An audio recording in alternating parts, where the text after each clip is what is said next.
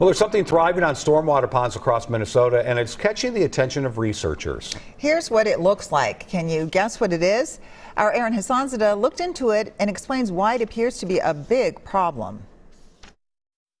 This looks like blue-green algae, doesn't it? But it's not. It's actually duckweed, which is the smallest flowering plant out there. And it loves to grow on little ponds like this across the state. But U of M researchers now know it's actually harmful.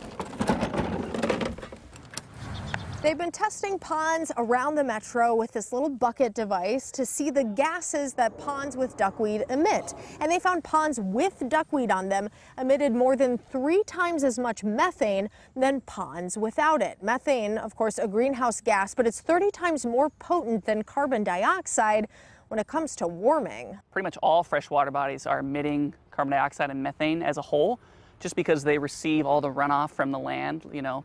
All the leaves that fall in the wood eventually get washed into a nearby river or lake where all that organic matter is broken down.